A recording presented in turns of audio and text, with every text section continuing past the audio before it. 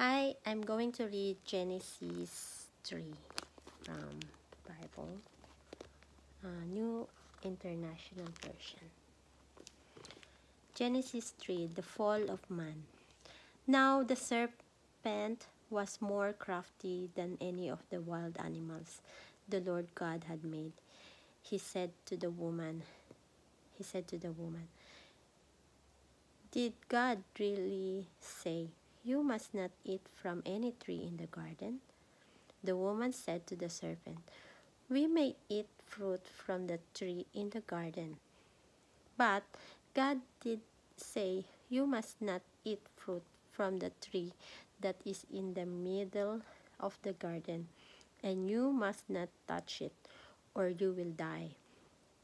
You will not surely die," the serpent said to the woman. "For God knows that when you eat of it, your eyes will be opened, and you will be like God, knowing good and evil." When the woman saw that the fruit of the tree was good for food and pleasing to the eye, and also desirable for gaining wisdom, she took some and ate it. She also gave some to her husband, who was with her, and he ate it. Then the eyes of both of them were opened, and they realized that they were naked. So they sewed fig leaves together and made coverings for themselves. Then the man and his wife heard the sound of the Lord God as he was walking in the garden in the cool of the day. And they hid from the Lord God among the trees of the garden. But the Lord God called to the man, "Where are you?" He answered, "I heard you in the garden, and I was afraid because I was naked, so I hid." And he said, "Who told you that you were naked? Have you eaten from the tree from which I commanded you not to eat?" Not to eat? The man said, "The woman you put here with me, she gave me some fruit from the tree, and I ate it." Then the Lord God said to the woman, "What is this you have done?" The woman said, the serpent deceived me, and I ate."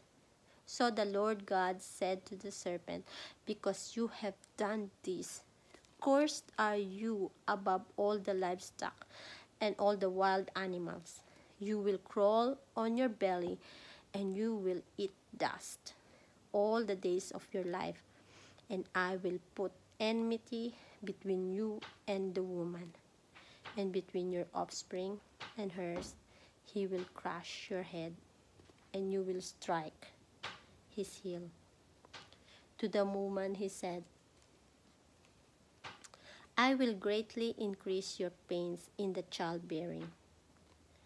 With pain you will give birth to children. Your desire will be for your husband, and he will rule over you." To Adam he said, "Because you listened to your wife and ate from the tree about which I commanded you, you must not eat of it. Cursed is the ground because of you.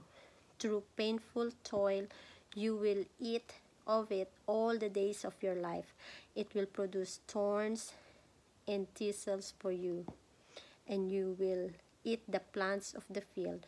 By the sweat of your brow you will eat your food until you return to the ground, since from it you were taken.